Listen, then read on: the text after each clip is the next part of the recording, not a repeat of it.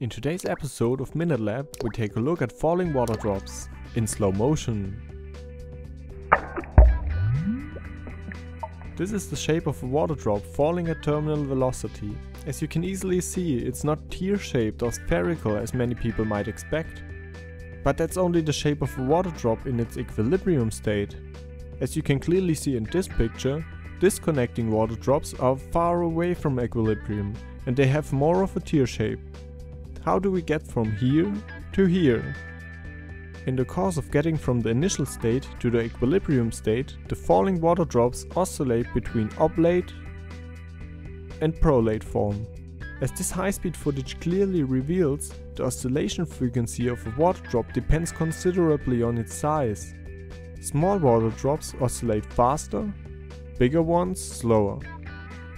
By analyzing high-speed video of falling water drops, I determined the oscillation frequencies for water drops of different sizes. For a 6mm drop, a 3.5mm drop, and a 2mm drop.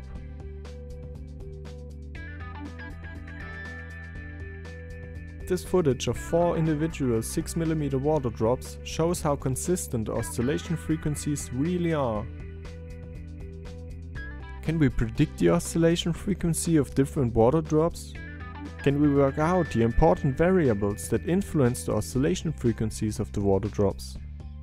A good starting point to tackle this problem is the equation that governs the oscillation of a mass on a spring. F equals the square root of k divided by m, where m is the mass of the object attached to the massless spring and k the spring constant. The oscillation of water drops is driven by surface tension instead of a spring, so substituting k with the surface tension should be a good idea. The mass involved in the oscillation should be proportional to the mass of the drop, which can be expressed as its density, ρ, times its radius cubed. From this point we are just missing a constant in order to get to the Rayleigh theory of drop oscillation. How good can this basic theory describe the observed frequencies, you ask? Very good is the answer.